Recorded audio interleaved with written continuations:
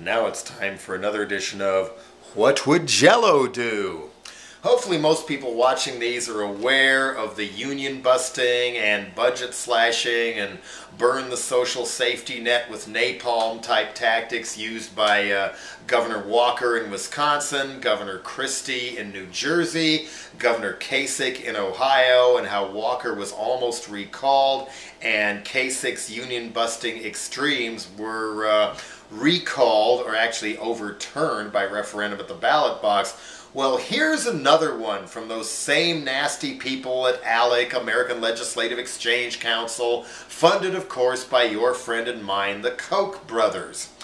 This one went down in Michigan, where another one of their little Tea Party puppet governors by the name of Rick Snyder and a rubber stamp all-Republican majority legislature in both houses, thanks to people not paying attention to local elections and letting these people get in, put through what is called the Local Government and School District Fiscal Accountability Act, allowing the governor, at his whim, to dissolve city governments and seize the town and appoint what is called an emergency financial manager, who gets to come in, fire the mayor, fire the city council, privatize or sell off anything he wants, and rewrite public budgets with no input, wipe out city charters, immunity from lawsuits. In other words, appoint a dictator for all practical purposes. And this has been done for naked financial scam purposes in towns like Pontiac, where the guy they appointed, named Robert Schimmel, I believe it was the same guy who worked for the Koch brothers funded Mackinac Center to come up with this law in the first place.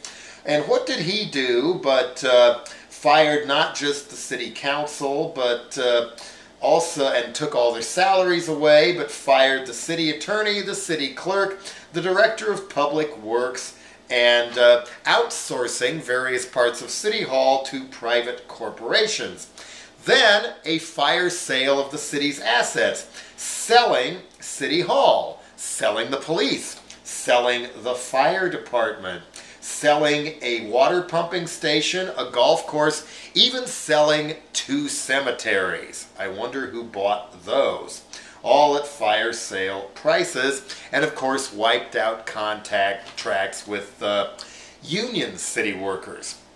Benton Harbor is arguably worse, where the scam revolved around, well, as far as I know, Benton Harbor and St. Joseph, Michigan, I think they're on opposite sides of a river on the coast of the lake near South Haven, where my mother grew up. St. Joe has all the money. Benton Harbor is where the poorer and the more African-American population is, and where Whirlpool abandoned their manufacturing plants and things like that. But Benton Harbor had this really nice public park right up against the lake.